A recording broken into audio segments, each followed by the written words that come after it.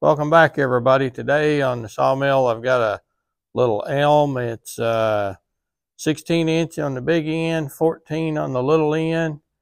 We're going to be sawing some 4/4 lumber out of this. Let's get started.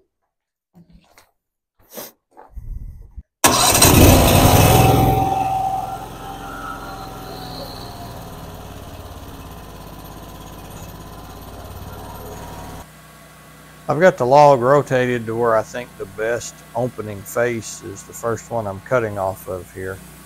What I'm doing is cutting a slab off to where the opening face hopefully is about 6 inches wide.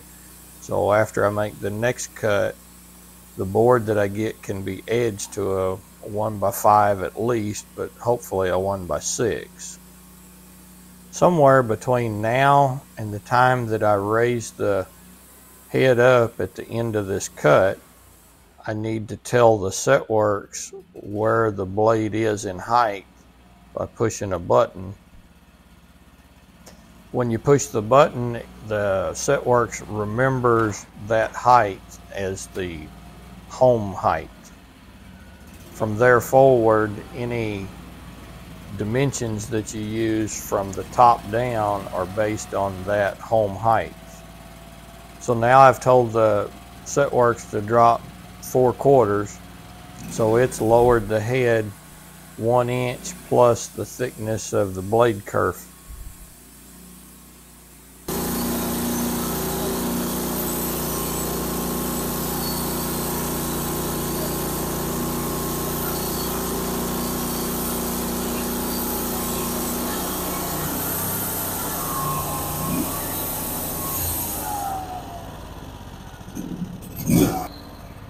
Now we've got our first fletch cut. We can put it on the loader arms to be edged up later. It was in the upper 20s this morning and is now only about 40 degrees. So the engine is running cold, so it's running a little rough, and the hydraulics are thick, so they're running a little extra slow. That causes the pump motor to run a higher amperage, which puts more load on the alternator, which turns around and loads the engine when it's at idle, so it's not running very well. But we get the log cut, turned 90 degrees, and set for the next slab cut. I'm sure everybody remembers what I said about having to hit the home button after I cut the slab off for the first time. Well, after you rotate the log, if the log isn't perfectly round, the height changes. So then you have to set the home button yet again on the second side. And with the motor running rough and everything, I forgot to push the button, but forgot that I forgot to push the button.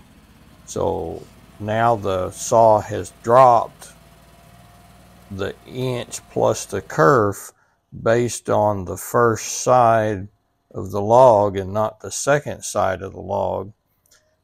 And you can't really tell. It looked a little big, but once it got cut and I could tell that it was like 1.5 inches or maybe even 2 inches that it had dropped. So I stopped the blade and backed out of the cut. So then I remember, oh yeah, I didn't reset the blade height for the home button. So then I go back to the top of the log, reset it, back up, drop 4/4 and begin again. Luckily, I was only about 8 inches in the cut when I got it stopped.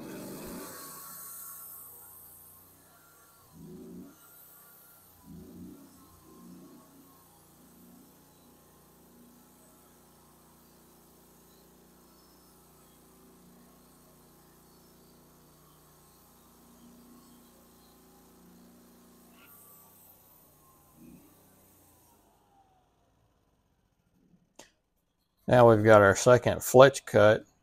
which actually only needs to be edged on the one side. We'll put it on the loader till we get done with everything else.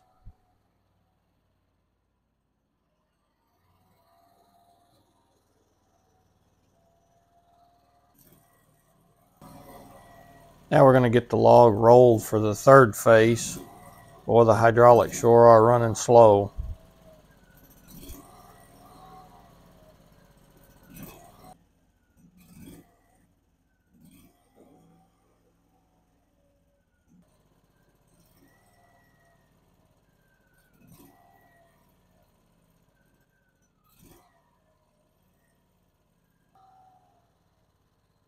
It's right about here you've got to really remember to put that far toe board down or you'll mess up a cut.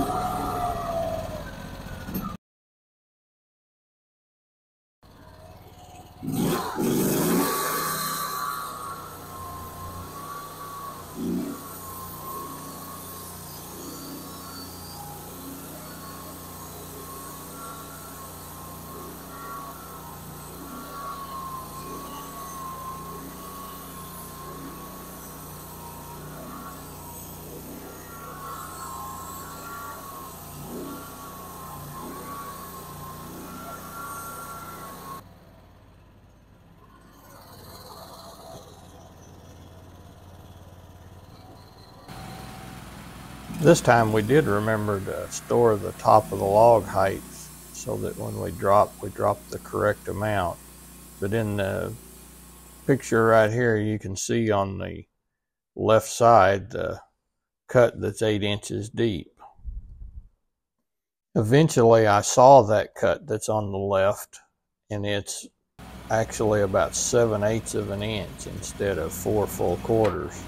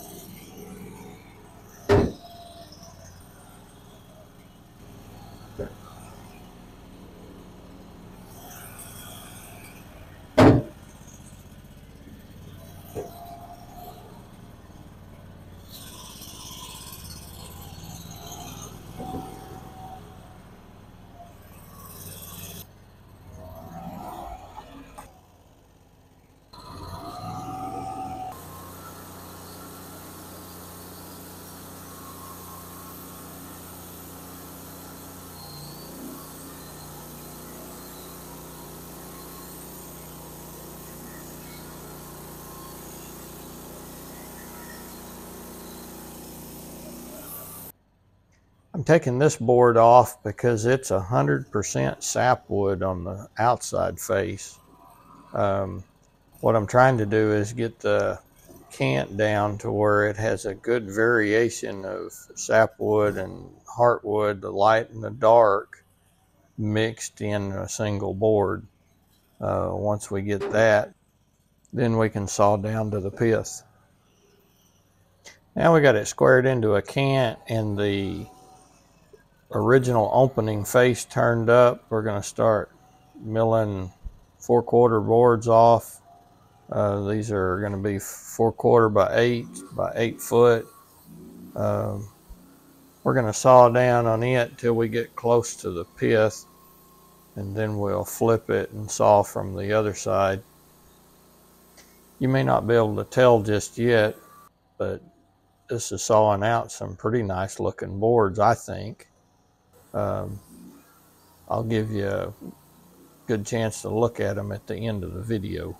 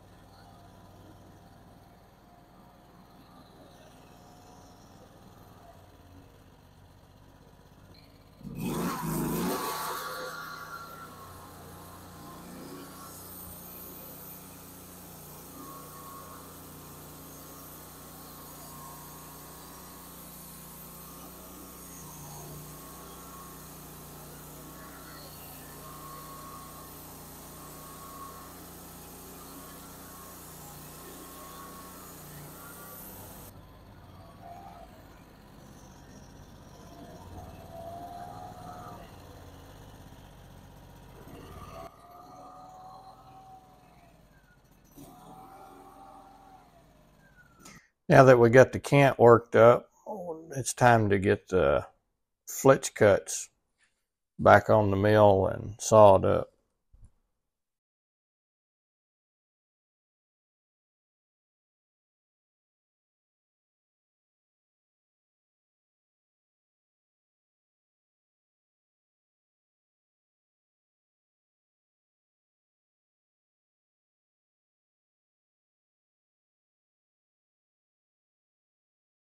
I like to arrange them where I can make as few of cuts as possible and yield the most amount of lumber without a very large amount of waste.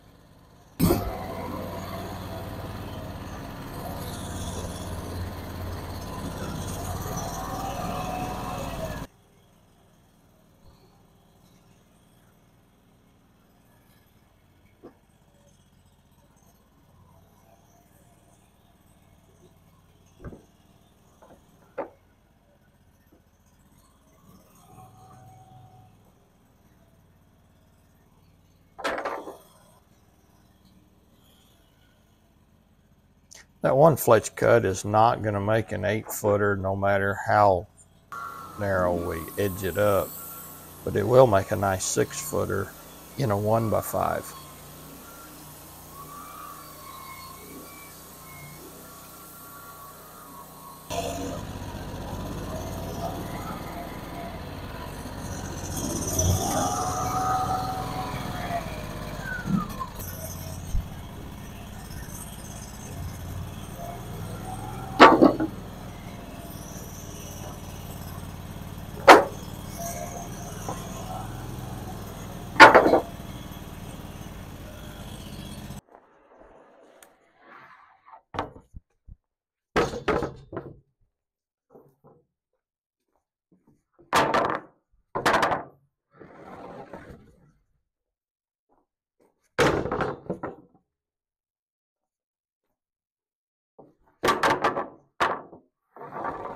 We got 5 1x8s off of that little log, a 1x6, a few 1x5s.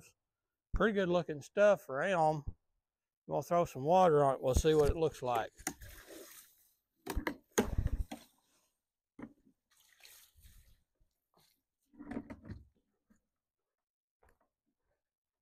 Hey, if you enjoyed this video, please like and subscribe. If you want to leave a comment, do that as well.